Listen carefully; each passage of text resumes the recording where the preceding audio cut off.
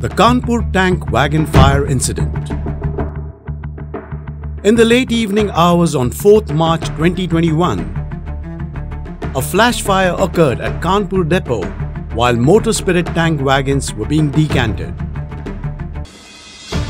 This 3D animation will depict the fire incident which resulted in burn injury, one contract staff, and resulted in a major setback in terms of timely completion of the project work.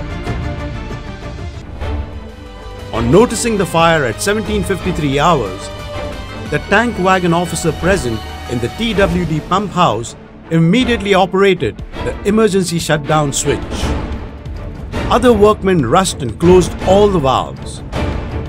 The security guard and other contract staff operated the 4 monitors to extinguish the fire. Cooling operations were continued for another 10 minutes.